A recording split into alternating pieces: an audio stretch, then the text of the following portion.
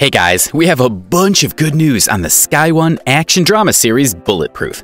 First, Bulletproof is officially renewed for Season 4. In fact, the Season 4 renewal was announced a week before the third series premiered in January.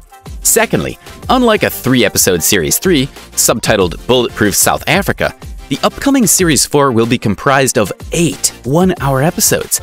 Noel, Clarke, and Ashley Walters will be back to reprise their lead roles as childhood friends and NCA detectives Aaron Pike and Ronnie Bishop.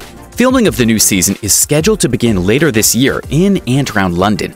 Ashley Walters said, "I am so pleased we can continue the journey of Bishop and Pike. This show has stood the test of time because of the heart that we put into it." The creative team is keeping the Season 4 storyline a secret, but they hinted that it'll be the show's most intense and dramatic season so far.